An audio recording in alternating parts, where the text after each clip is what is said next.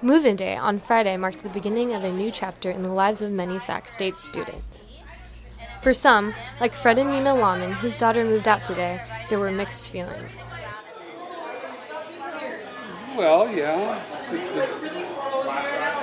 They might ruin our daughter, but other than that...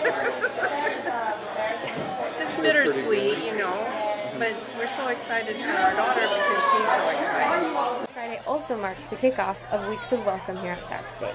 Samuel Jones, Senior Associate Director of Housing and Residential Life, explains.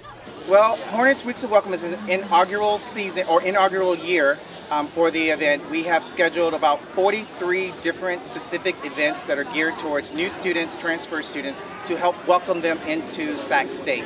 And so a lot of different departments have gotten together. So for the next 21 days, there's going to be nothing but events geared towards first-year students, new students, as well as returning students that come to them. We just have some special stuff to give away for the first-year students and transfer students. Other events include Sac State Throwdown Dodgeball on the 5th, the Aquatic Center Open House with free boat rentals on the 8th, and the ASI Farmers Market on the 19th. Welcome to Sac State!